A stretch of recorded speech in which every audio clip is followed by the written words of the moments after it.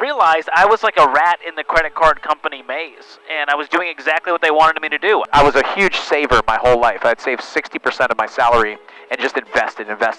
I lived way below my means. Many people called me cheap or thrifty or frugal or whatever they wanted to say that wasn't as offensive. The idea of spending someone else's money is so attractive. No one ever tells me, man, the credit card is really that was my ticket to freedom.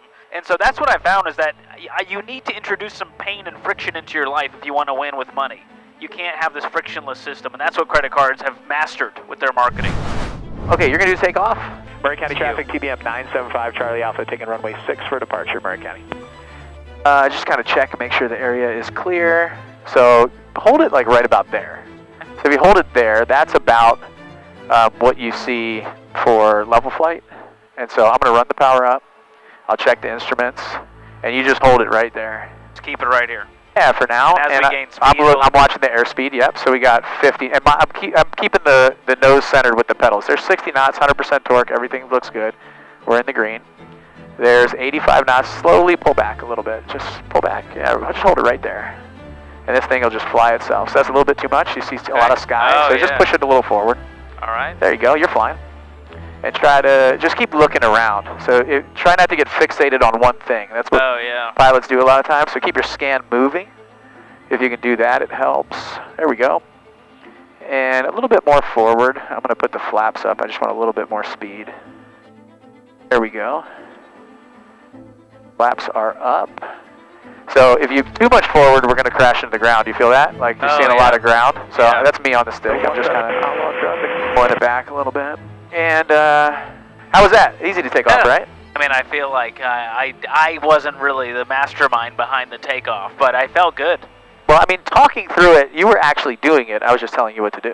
Oh, I thought you were man of the controls. Oh, if you felt anything on the controls, it was probably, so we trimmed the airplane up. It could have been you, like the trim fighting you a little bit. Oh, yeah. So as we change... I felt the weight. Yeah, the weight is built in to try to get you some forces on the controls. On a commercial plane, is it pretty much autopilot once they take off? Like, yeah, we could go to autopilot right now and it'll fly itself. But I mean, still, the pilot in the loop is really important. You know, the autopilot could fly you into the ground too if it's messed up. All right, who are you and what are you doing in my airplane? That's a great question. I feel humbled to even be here. But my name is George Kamel. I'm a Ramsey personality. Been on the Ramsey Solutions team, Dave Ramsey, of course, for 11 years now. And so, started as an intern. Followed the money plan. It changed my life. I started broke as a $40,000 in debt at 23 years old. Now over $1 million net worth 10 years later, following the Ramsey plan and getting to teach people this stuff. Wow. I bet the people that know me and follow me for a long time are probably shocked that we're sitting next to each other without knives and guns. This is like dinner with the enemy right now, you know? But I love a good plane ride, and Bill's a super nice guy, and I can get along with a wall. And so I really have very few enemies out there unless they really just want to hate. Yeah, I'm the same way. And it's, you know, it's kind of all in fun and a joke. But I'm interested to understand a little bit more about that. How do you start from an intern? And now, like, I understand you're, like, doing the podcast. You're, like, all over. You have a huge social media platform. How do you do that? Oh, man. Well, you know, it's hard to take credit when Dave has built this amazing platform for 30 years, and I get the advantage of that. So I feel like a turtle on a fence post in a sense of, like, someone put you there. You know, it didn't get there by yourself, but I did work my tail off from intern to full-time employee, doing email marketing, into a social media role at Ramsey, and eventually wiggled my way with an on-stage role and on-camera role as a MC and host. And so really what that took was taking any opportunity in front of me, and that opportunity was hosting Battle of the Bands. You know, our company event we did, I was a musician, so I'd be in the bands, and I went, I could do better on the hosting side than in the musician side. And so I raised my hand to host. They let me do it. They saw some talent there and went, hey, this guy loves Ramsey. He follows the plan. He's great on stage. Let's give him a shot as a host. And so with every little bit of rope, I just really was trying to be faithful and excel in that. And that turned into a little more rope, a little more rope. And all of a sudden, they sort of looked up and went, this guy's kind of teaching our stuff and creating new content around our principles. Let's give him a shot to sort of help carry the torch from Dave with this succession plan. That's awesome. I think a lot of people, they want to be they want to get big really fast, and they're not willing to do the work and put in the time like you did. It sounds like you just said yes to everything that was in front of you. It's really cool. Like, and probably had the drive and just wanting more and more and more all the time. And somebody identified the fact that you were really good at what you did. Yes, and that is on good leadership. I found that every opportunity I've gotten in my career, it was a mix. It wasn't luck. It wasn't just hard work. It took someone else to notice and someone else to give me that opportunity. And that, to me, is great leadership. And so to have that at Ramsey has been incredible, and it's why I've been here 11 years, and I've had 6 jobs. Most people my age, they're job hopping, they're trying to get to the next buck, they're trying to get to the next rung on the ladder, but I found that there's a beauty in just being faithful where you are at the same place, and the trust, the relationships, and the momentum I've been able to build at Ramsey, I think that's really what has caused me to be in this position today. Yeah, I love that. I agree. I mean, 20 years in the military, there were so many people along the way that saw potential in me, and they pulled it out of me. And yeah, I did some of the work, but without them, yeah, you know, my career could have gone a totally different direction in many ways. And being a test pilot, there was one test pilot in my squadron who was like the best pilot in the squadron. He was kind of cocky, like kind of loud mouth guy. He'll probably watch this and he'll know it's him.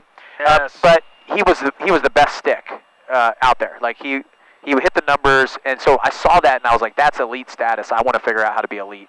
And so it was just really cool. He poured into me, and then I kind of followed the same track that he went. Did test pilot school in England, came back to the squadron for a few years, and it was a lot of the people that were in my life that. Same thing with real estate. I experienced people that were making millions of dollars in real estate. I didn't even think it was ever possible. Like $150,000 a year was my cap my whole life. Like my dad made that. They were like, son, if you get a good job as an engineer, you make $150,000 a year. You'll be a millionaire by the time you're 70. And I was like, okay, that's great. I just never knew. So these people get put in our lives, and then our decision whether we want to kind of follow them or not. Open up some really cool doors. For sure. That's huge. Well, let's talk about some of the strategy and some of the things that you guys teach, and maybe some of the stuff that that I don't necessarily either subscribe to or do myself. I'd really love to start with credit cards, because I've heard you talk about this, and I think they're deadly, and there's a possible benefit to them too. So I'd love to hear some of your philosophy on credit cards and just kind of see where it takes us. Absolutely. So I was that guy. Getting into college, I was like, well, you have to get a credit card now. You got to build your credit score. You got to build your financial life. So I played that game. I had my Amex Sky Miles card, my Discover Cash back. I realized I was like a rat in the credit card company maze, and I was doing exactly what they wanted me to do. I was like, oh, I'm going to go spend at the restaurants because I got 5% on this card this month. I'm going to get some Sky Miles, and I'm going to get a free trip at the end of the year. And at the end of the day, I was $4,000 in debt, spending on random crap because that's the American way. And once I followed the Ramsey plan, I cut up the credit cards, got out of that debt. I realized that my debit card does everything the credit card allowed me to do, just without going into debt. And I realized once I dropped my credit score, it's really only good to acquire more debt. And once I decided, and this is the really intense principle of I'm not going to do debt anymore, I really didn't need it anymore, and I've not found it to be a blessing for me or for the people that I encounter. No one ever tells me, man, the credit card is really that was my ticket to freedom. And that's what we all want. We want freedom, options, peace, and credit cards are a bad tool to get you there. What do you think it is about the credit card that does it? Like that really kind of sucks you in? I think it's the marketing. The idea of spending someone else's money is so attractive. And when I don't have to pay for it up front, psychologically and emotionally, it feels better. It hurts. When you spend $100 at the grocery store with cash, it is so painful. When you just swipe that card and then you take the card back and you get all your stuff and you don't even pay for it in that moment, it feels wonderful temporarily until you get that bill at the end of the month. And so the debit card obviously is this in-between where you don't feel it as much as cash, but it also comes out of my account. I see the transaction hit my phone immediately that just came out of my account. And so that's what I found is that you need to introduce some pain and friction into your life if you want to win with money. You can't have this frictionless system, and that's what credit cards have mastered with their marketing. So are you saying that it's likely that somebody spends more money with a credit card than they would? So what's the hierarchy? Is it like cash, then debit card, then credit card psychologically? Yes. Yeah, and all the studies show that. I mean, MIT, they did a study with fMRI technology of the brain at the point of swiping that credit card, and they found that there's a twofold thing. It lets your foot off the brake when it comes to spending, and it hits the accelerator on spending at the same time. And so there's a twofold process where they found when it hurts less, it costs you more because people are willing to add more to the cart. We've seen this with buy now, pay later. It's a similar thing where instead of $100 now, I can spend $25 now and put the rest on payments. Well, you end up adding more to the cart by doing that. And so it's just a very consumer mindset, and credit card companies have mastered this, and it's one of the reasons we are now in record credit card debt in America. And most people say, well, just don't go into debt. Well, that's a very sweet thing, but the fall of man happened long ago, and we can't control that. And so the best thing I can do is get rid of the thing causing me to go into debt. And it's largely humans. It's the credit card is the tool. It's the humans that are the problem. Yeah. I'm trying to think back to my journey with money. What would you say to the people who are like, well, I love the points. I'm going to pay off my credit card every single month, and I get cash back. So I got the one up on the credit card company because they're giving me free money. Oh, they love when the consumer thinks they're beating the system as they cash in. And so what I found as I did research, I did a book called Breaking Free from Broke that launched in January of 2024, and I did an entire chapter on credit cards, and I covered 8 archetypes. And this one I call the rewards redeemer. They love the points. They can't get away from it. They get their free flights. They feel like they're winning because they got the cash back. And at the end of the day, the credit card companies are so smart. And I interviewed an ex-Capital One manager who told me they run tens of thousands of experiments on consumers every year. And that's why they switch from cash back to points. We don't know what 100,000 points is. We don't know what 50,000 miles is. It's not 50,000 miles of air travel. You know that. It's, well, 50,000 miles is really like a one-way flight that would have cost you $500. Yep. And so at the end of the day, they want to confuse the consumer into think they're winning. It's like Chuck E. Cheese. You go in there, you spend $10 to get a bunch of tickets, you get 1,000 tickets, and you realize I can get a $4 sticky hand. Yeah, that cost them probably 20 cents. Exactly. And so, but you think at the end of the day, oh my gosh, look at my prize. And Chuck E. Cheese is over there smiling big along with Amex and Capital One. There's a reason Capital One is sponsoring the Taylor Swift tour, and you can't afford tickets to the Taylor Swift tour. Yeah. And so these companies are winning, whether you like it or not. You know, so I'm that guy. What did you call me? What is it? Rewards redeemer. I'm the rewards redeemer. So for my whole life, I've been using credit card and paying it off in full every single month. However, about 4 months ago, I missed a deadline by a day, and I had a pretty big balance. I carry, like, we spend a lot. My family, it's a lot. But I'm at a point. So what I did was I was a huge saver my whole life. I'd save 60% of my salary and just invested. Like I lived way below my means. Many people called me cheap or thrifty or frugal or whatever they wanted to say that wasn't as offensive. But I wouldn't go out. I was very much the millionaire next door. I read that book, and that was me, and because that was my dad. And I missed this payment, and it was like a $1,800 interest charge. Oh my gosh! Just because I have the money, I just missed it. But it hurts emotionally. And, I'm like, I cannot believe that I just gave this Capital One company $1,800 and paid it a day later. Because I have it on auto pay. But the problem was I didn't have enough money in that account. When it drafted it, it spit it back in the next day. And I have so much money that moves around, I just missed it. And $1,800. And that pretty much negated probably all my rewards for the whole year on that card. Now, if I go back like the last 25 years, I probably have them. But I'm also, the way I'm getting paid is through their fees and somebody else getting screwed over. So I'm getting the points. So how do you feel about that? Like, we've become a society of the people who can play the game really well, the rewards redeemer, are probably getting paid their money, not by Capital One, but by the person who can't manage their money properly. And that's something I looked into for the book because I was very curious. It wasn't me trying to moralize this and say that you're a bad person for getting the rewards, but it was frustrating because everyone said, well, I'm just getting the rewards from the transaction fees that they charge to businesses, not from people paying interest. So I looked into it, and I actually looked at Capital One's earnings report, and I found out that 75% of their credit card revenue came from interest and fees, not from the business transactions. That made up about 20% of their credit card revenue. Which, by the way, if you're a small business owner, you should hate credit cards because they're charging you, Amex is charging you 3.5% for that transaction when that person swipes their card. You know how that affects a small business owner out there? And so someone's getting screwed either way, either the business owner or the consumer paying the interest, but we can't act like this is totally free money coming from thin air out of the blessings from the credit card company. They exist to make money. And so the Fed did a study. $15 billion moves every year from the poor, the uneducated, minority areas to the higher educated, wealthy. So regardless of your opinion, again, this is a Fed study, this is not my opinion, it's hard to grapple with that as someone who, has a pulse and a heart to go, ugh, that kind of feels gross that this is how I'm getting my reward. So I think for those that are on the fence, that argument is a pretty good way to sway you over to trying the debit card life. But for those that, they'll find a different justification for their rewards because it feels good and they feel like they're winning. But I feel like that chapter in my book, Breaking Free from Broke, the credit card chapter, I've had so many people reach out and say, you actually convinced me to cut up my cards.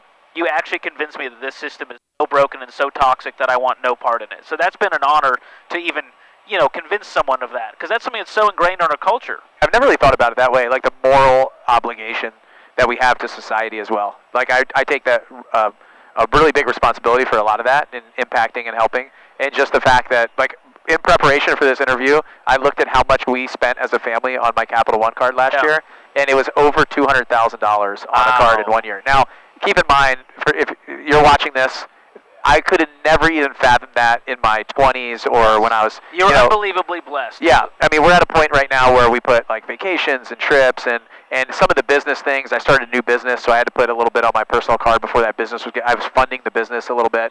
But, I mean, even $50,000 back in the day when I was... It's definitely more. Like, I totally agree with you. We spend more because it's on the credit card because it feels like paper money. It's play money. If that was coming out of my bank account every single month, which it is, but I'm prepared for it, but it's like HELOC management and all the stuff that I do, I would be like, wait, you want how much to go to the store? You want $5,000? That's my challenge to you. I wonder if for just 6 months you switch to only using a debit card, or even at that, let's take that year, $200 grand in a year, I bet that you would have spent $150 grand if it was just a debit card, because you would have felt the pain more, which means you got $50,000 in savings as a reward to yourself.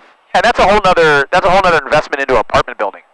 I could put $50,000 into an apartment building and double that money in 5 years. And believe me, I totally agree with you. Like, I don't think it's like a moral, like you're a bad person. For you, I think because of how smart you are and how diligent you are, you could just simply do better. And so, again, is it really worth the few $1,000 in rewards you got when you could have mentally sort of had the discipline to spend less? And still had a great life, still enjoyed. It's not like you're not going on vacations anymore, but you just be more thoughtful and intentional with each purchase and each swipe. It's definitely a dangerous game, and they definitely have us in their maze like you talked about, because I know for sure, 100% we wouldn't have spent that much money. But when I look at it, I'm like, okay, like maybe save 15, 20K, and the convenience of it is higher. It's just all this kind of stuff that's in my head, and I've been doing it my whole life. And now that that still stings, that $1,800 finance charge. I'm like, because they charge on everything on there. Yeah. So like it's back charge the interest 22%. Finally got me, and it drives me nuts. You are like the 0.01% with how successful you are, your income. Most people calling into the show, they have $50,000 in credit card debt, $100,000 in credit card debt, and they make $60,000. Yep. And so the numbers, the math ain't mathin' with most of America. And so the problem is you have people who are very successful telling everyone credit cards are the answer, who don't have the same problems as you and have very different incomes. And that's where people get into troubles. They think, I'm going to be the different one. I'm a credit card person. And so that's my big stink with credit cards. And I found, as someone personally who ditched it, it's just a better, simpler, more peaceful life. And they're also definitely preying on the youth. So, like, when I was a kid at college, so just like you talked about, they're set up everywhere. You get the free T-shirt, $500. Yeah, that was it. It was the T-shirt, it was the reward or whatever, and it was a $500 limit card. And then to think, like, gateway drug. It's how you build your credit, too.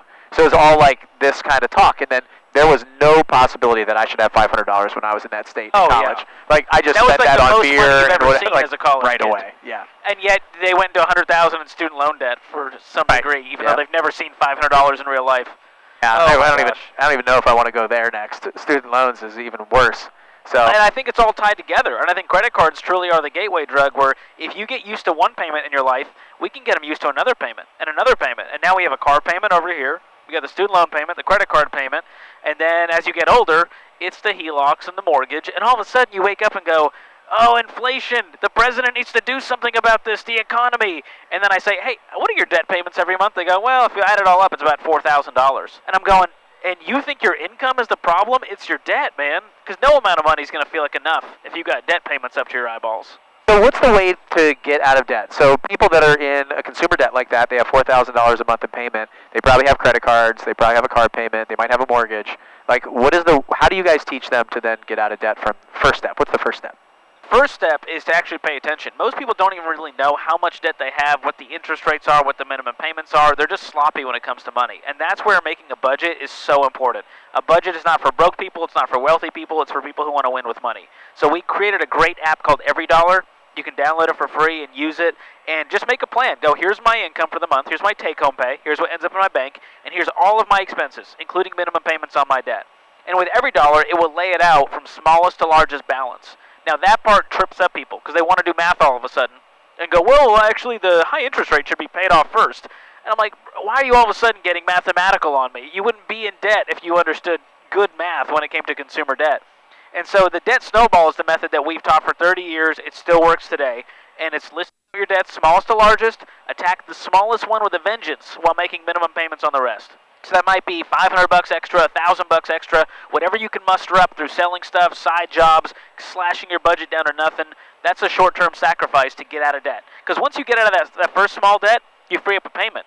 Now you can apply that payment plus all the margin to the next debt. And you can see how the snowball starts to pick up snow as it moves down that hill.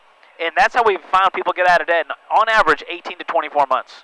Is the smallest debt to give them like a win early on? To feel like, okay, I can do this, as opposed to, I would think I would teach the highest interest, like you said, because that's the one that's the highest payment. So if I knock that out first, I actually have more in my pocket. But is the reason because the wins that they get faster makes them more likely to keep going? Yes, it's all about psychology. Yeah. We found that winning with money and personal finance, it's 80% behavior, it's 20% head knowledge. And so we found over time, along with Time Magazine, Harvard Business, they all researched Dave's method and went, the debt snowball actually is the best way to get out of debt. Because you got to realize that getting into debt was really easy and getting out is hard, and that takes emotion, it takes sacrifice, and it's more brain power and physical action than it is just mathematics. No, when I look at like losing weight or getting into real estate, so I teach people how to like flip houses and wholesale houses and make money in real estate. And I find that from 0 to 1 in real estate, that's the difference. It's the belief.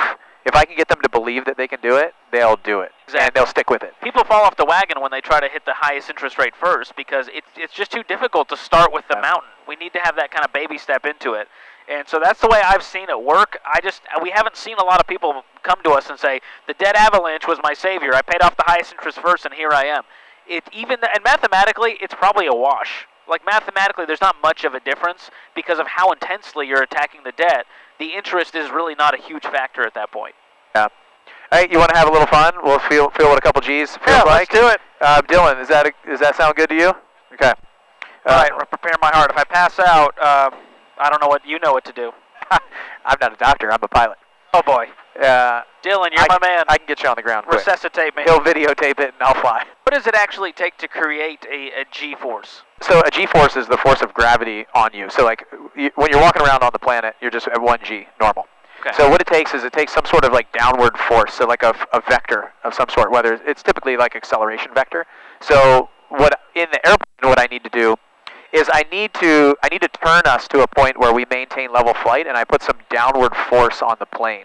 So we're feeling more force going down on our body towards the Earth's surface to get those Gs. So like if I wanted to pull we could probably pull like 5 or 6 Gs. I'm not allowed to pull that many in this plane. Sure. But if I nose down and then I just pulled back like we were doing a loop, right then we would get all this downward force on our body because the airplane is really accelerating up. But basically, so when we go do the hick maneuver, so we go, you clench your legs, you like tighten up all the muscles in your legs, and you're not going to have to do this today. We're not, 2 Gs is like, oh, I can kind of feel it.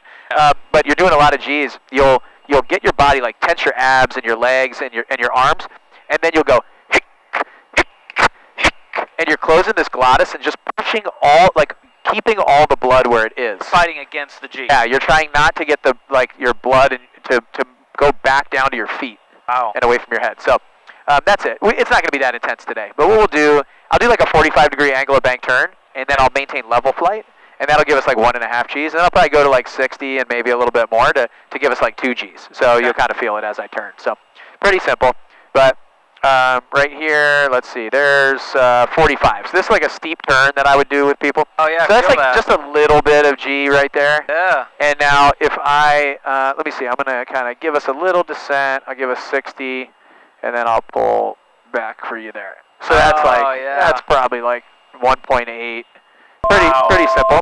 That's wild. And then if I'm thinking like triple that, you know, when you get like a 6. At what point does your face melt off? Like, is that's that probably like a 7, 8? Like when that's happening, you don't even know it's happening unless there's a camera on you. So it's probably like 6 or 7, 8 for sure. Not quite top then this level? this is no. I'm just kind of coming down a little bit, and I'll show you like a little bit on a pull here. Pull. So that's where you can feel it a little bit more. Yeah. And then I'll just kind of level it out there a little. Holy crap, that's fun. You just created a little mini roller coaster. That's right. It's like a little coaster. So the kids love that? Kids, it depends. My wife hates it. Absolutely hates it. So she's usually on the plane when I have the kids, so it's pretty rare that I'll do it. Is there a school that people go to learn pilot talk? Because I feel like all pilots have the same cool like voice vibe. They teach you that? Yeah, for sure. Yeah, it's definitely... it's just relaxed, like real cool, like we're just at about 4,000 feet. They're climbing up to 31,000 feet. We're going to put the seatbelt sign on. And yeah. What I remember when I was just starting to fly, my instructor told me, his name was Iggy Valdez. He was my on-wing. And it's the first guy you fly with. I fly like, of the first 12 flights before you go solo, you fly like 9 of them together. And you do ground school and all this stuff with him. And he basically like made me the pilot that I am today, I feel like. He was a really good pilot, but he's really strict. He'd like throw things at me and yell at me and stuff. But he said, Bill, you know, I'm going to make it really hard for you on all these flights, and then your check ride is going to be easy. You're going to do everything wrong with me. So when you go fly with somebody else, you'll be like, this is the easiest flight in the world, and that's going to set you up for your life. And I said, okay. And so I just went with it, and he's right. Like my check ride was the easiest flight I ever had. But I remember him telling me when I was just getting in the airplane, he goes, you sound like a total loser. Wow. It's like you need, if you're going to be a pilot, you got to be cool. It's like pilots pick up chicks. It's a really cool job. You need to sound cooler on the radio, so go work on that. And I was like, I don't even know what that means. You just were at home practicing, trying to sound cool. I mean, I just came out of Georgia Tech. I was an engineer. I had a mechanical engineering undergrad degree, and then I went to grad school with the military at the Air Force Institute of Technology. Got a master's degree in aeronautical engineering. Wow. So he's right. I was a big nerd. Yeah, I mean, when you think about it, the stuff you guys are learning, like, you kind of leans toward nerdery more than it does like sexy cool guys. Well, some of us, I think, like the engineers, those kind of technical people. But there's a huge wide background of pilots. Like, you don't need to have a technical degree to go be a pilot. Now, a test pilot, I would agree, they're pretty much all dorks and nerds. Oh. We need a lot of high-level mathematics and science to get in there. But it was funny, and I never even thought about it. And then I remember getting to my fleet squadron in the helicopter, and that guy I was telling you about who was a test pilot, his radio voice was like, I was like, dang. Magical? It's totally different than what his like in-person voice was. Oh, so he kind of put on a little character. A little bit, I guess. He got, like, when he stepped in that cockpit, he was, you know, Joe Amaral. Like, it was his persona. So I noticed that, and he kind of like, he would like talk out of the side of his mouth kind of weird like this. Oh, wow. It wasn't anything that I duplicated, but I noticed the same thing. I was like, wow, the pilots sound like kind of different on the radio. But it is a skill that you have to learn, not necessarily how to talk on the radio. It's really hard. There's all kinds of abbreviations and random stuff. Like, most people that fly with me, they're like, I don't even know what you're talking about. Yeah. Well, you just say Charlie Alpha, and I feel like you kind of nail it. You know? Yeah, that's right. 975 Charlie Alpha.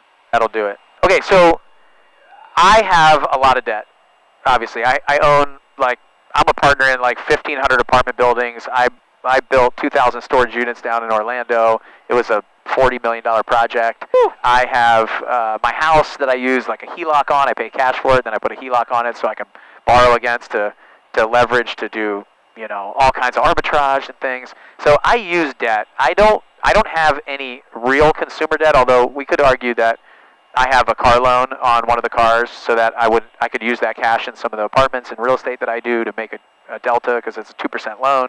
And so I look at it as like good debt and bad debt. So bad debt being a lot of consumer loans. I would agree that car loans and things like that are definitely problematic for everyone on the planet. But I look at good debt. I teach a lot of like raising capital and using the bank loans and private money and all that stuff for debt on real estate that cash flows. What is your guys' take on that? It's just like all debt is bad, like, or don't do all debt for the people that you teach? And tell me a little bit more about that. Yeah, well, I mean, this stems from Dave going bankrupt, of course, in the 80s. He had a $4 million real estate portfolio. The bank calls the notes, sees this young guy out here with all this debt, and goes, we're going to limit this relationship, which is banker talk for screw up his life. And so, obviously, Dave's story is so steeped in pain when it comes to debt and the way the lenders treated him, the credit card companies treated him. He said no more. And so then he looked at biblical principles, Proverbs 22:7, the borrower is slave to the lender. Proverbs 13:11, wealth gained hastily will dwindle, but whoever gathers little by little will increase it. And so as he climbed out of bankruptcy and met Jesus, it was sort of this realization that the Bible has a lot to say about money, and we look to it for so many other areas of wisdom. Why not look to it for money? And nowhere could he find where debt was looked on as a good thing. And so, truthfully, at Ramsey, we don't see any debt as good debt. And while people, like yourself, have done very well and have not been sort of bitten by the snake, we found that it creates a more peaceful life and you can build wealth without it. And that's what Dave has done. He's got, a $600 million real estate portfolio that's totally paid for in cash. That, and you can't mathematically argue that it doesn't cash flow better when it doesn't have debt attached to it. And so, that's the principle, and it's one that I believe because I've experienced a taste of that, obviously with much less wealth. But, we have a paid-for house, and I don't wish to get another mortgage. I don't want to get a HELOC. I like the way I'm living, and while I may not have a huge real estate portfolio, I'm happy with my life. And so I think there's room for all of us here, and there's people who will follow your way and do very well with it. And there's also people who will call the Ramsey Show and be like, I'm screwed. I thought this was going to be a good real estate deal. We're up to our eyeballs in debt. And it just adds more risk and stress to people's lives in the end. Yeah, I almost feel like, so I love what you guys do, especially for the entry-level consumer. So somebody who has been in consumer debt, doesn't understand money, doesn't understand how to manage it, how to run it, all those things. And I feel like there's a part, and I don't know if you guys ever graduate people out of the program and say, okay, I feel like you got a point. I feel like there's a point where people go from, all right, I'm kind of stuck here. Like, I want to grow my wealth. I want to grow my net worth. I don't want to wait 20, 30 years, 40 years to get there. But I believe in this principle. So when I think about it, you just said, like, I think there's room for both of us. That's kind of where I sit, is like on the edge of the coin of like, I love that you got like undergraduate and graduate information here, but let me show you like maybe the PhD of if you do want to grow faster and you're comfortable with a little bit of this kind of good leverage, let me show you what's a possibility here. And I definitely don't force people. I don't say like you have to have debt, like you leverage the banks as hard as you can, like don't sleep at night. Like if it's uncomfortable for people, it's like, well, let's find a comfortable place. Because what I felt was if I did everything in cash all the time, it's just going to take me so long to get there. He would move at a slower pace, but with less risk. And so that's Dave's whole thing of like, he's happy to grow slow. He's been at it for 30 years. Now, he could have tried to grow this business and leverage all this debt and done it in 10, but at that point, he could have also tanked the business. And so he found that there's a higher success rate when you do things with cash. And we find this with business owners. Business owners that run their business with cash have less risk of tanking the business. And the business owners that leverage all this debt and then the business fails, well, it's not like they forgive the debt just because your business didn't go well. And the same thing happens across the board with debt. And so people are very starry-eyed when it comes to how much they can make, and they sort of, their risk meter's broken in a sense when it comes to the risk that they're taking on with all of this debt. And so, Dave has done it his way with cash. We've seen Baby Steps Millionaires do it with cash. We just did a Baby Steps Millionaires theme hour on the Ramsey Show yesterday with Dave, and we found that most people are building, nest eggs and net worths of anywhere from $1 to $6 million, and that's without leveraging any debt. And then to become a decamillionaire, which is kind of what you're talking about, how do I build exponential wealth? How do I go to 10 million, 20 million, 30 million? Well, that's where entrepreneurship comes in. You're not going to get 30 million from your 401k. And so owning a business, being an entrepreneur, even getting into real estate, you can build a sizable net worth of 10, 20, 30 million or even more. And even doing that, you don't have to leverage debt. And there's plenty of business owners out there with our brand Entree Leadership that I meet all the time, and they're running very successful businesses doing $10, $100 million a year without any debt on the business. And they will speak to the fact that it's a much more peaceful way to run a business. And they're able to do things that other businesses couldn't do because they're over-leveraged. Yeah, I definitely love the bootstrapping business model of entrepreneurship.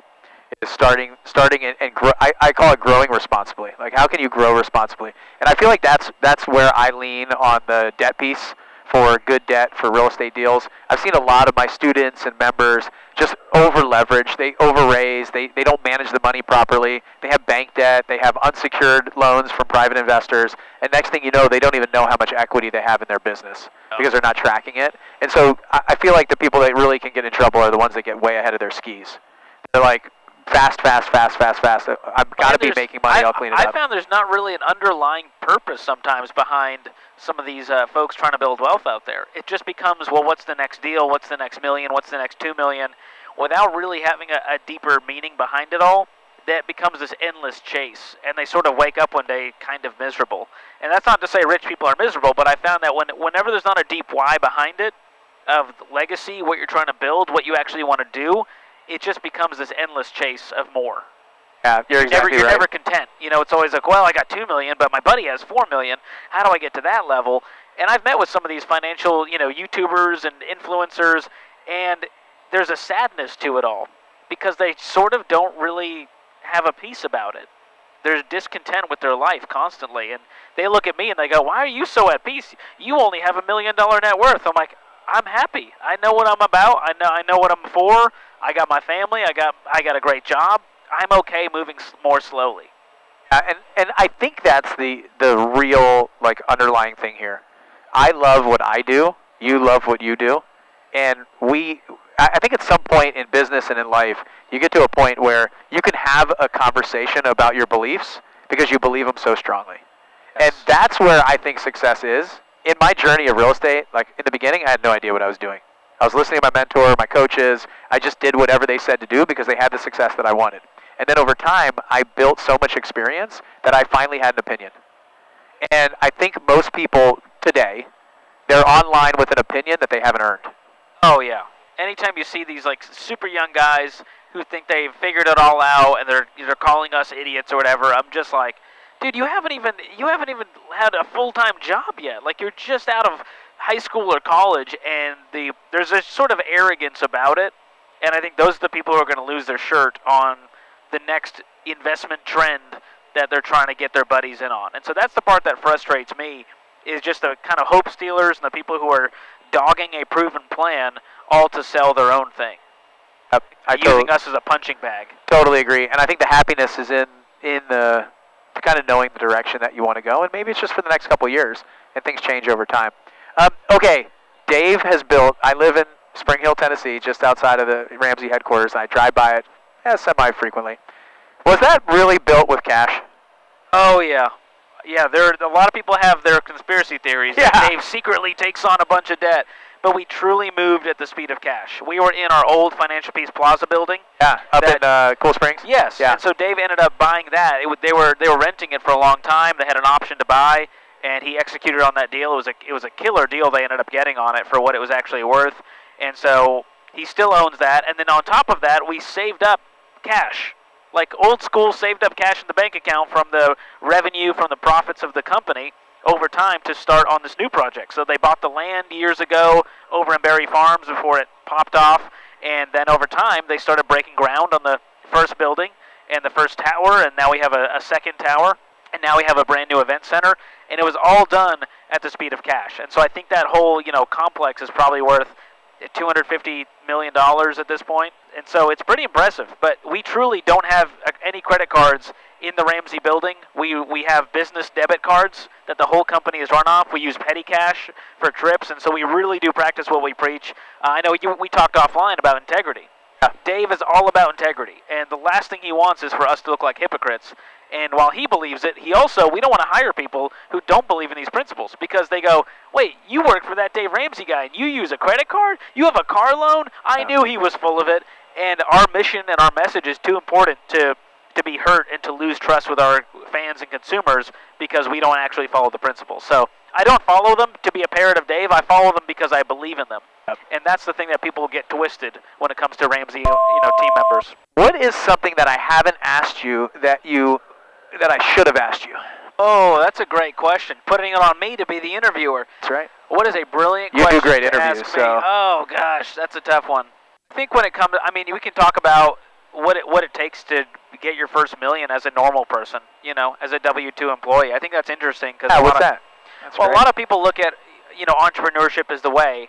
I don't think everyone is cut for entrepreneurship. Some people they're not wired for it, and there's nothing wrong with working for someone else. Now, your ceiling of what you could make is limited, of course. You're not going to build a $30 million portfolio with a W-2 employee.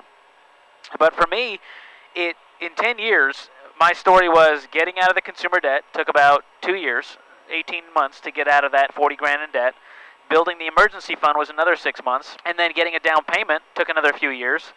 And then I was able to get that house and pay it off. And so that was really a huge part of my net worth, and still is, thanks to home appreciation. The rest was just consistently investing in retirement plans, my wife and I, in our 401ks, 15% until we got the house paid off. And over time, you just look up and go, oh my gosh, you have $1 million net worth. And so it was a cool milestone, but again, doesn't change your life drastically. Yeah, so slow and steady. Do the right things. Appreciation in real estate, obviously you believe in that. It's there. Some of your biggest net worth is in your house. And just be patient. And also track it.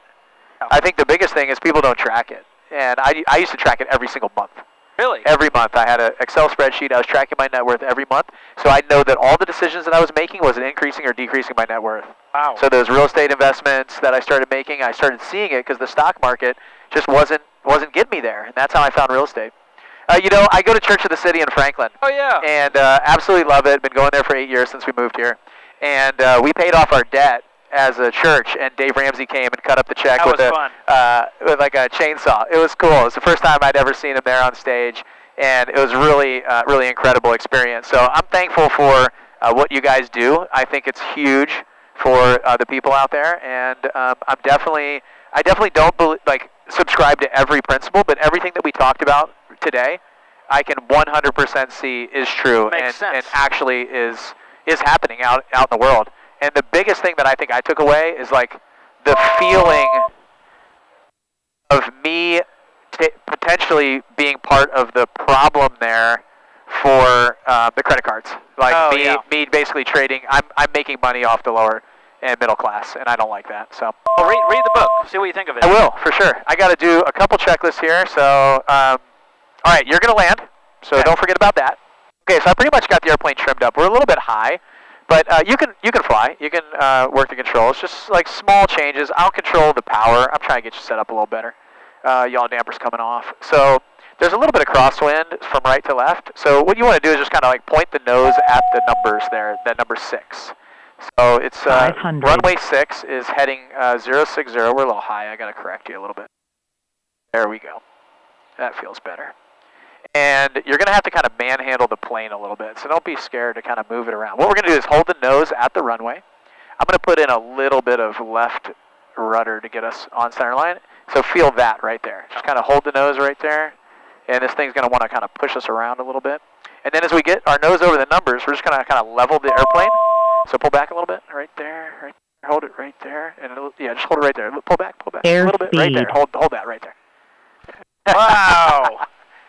That was incredible. A little bit firm. That was like a carrier landing. We did a little bit of a modified carrier landing. All right. Hey, fun, man. I enjoyed that. What'd you think? I loved it. Thanks for the experience. I feel like I got more benefit than you did just getting to ride in a cockpit. That's a first for me. Well, the goal is to bring people in here, have an awesome interview, kind of like a podcast, just regular discussion, and let them experience. I love seeing other people experience what I love through their eyes for the first time. Oh, yeah. Because it gets old. Like, you fly every day. It's like, oh, I'm going flying today. Someone who's never seen it, it's just like magic. Okay, how can people find out more information about you? Where should they go? How can they get the book? Where should they go to learn more about you and everything that you guys are doing? At George Kamel and RamseySolutions.com. Check out the book, Breaking Free from Broke.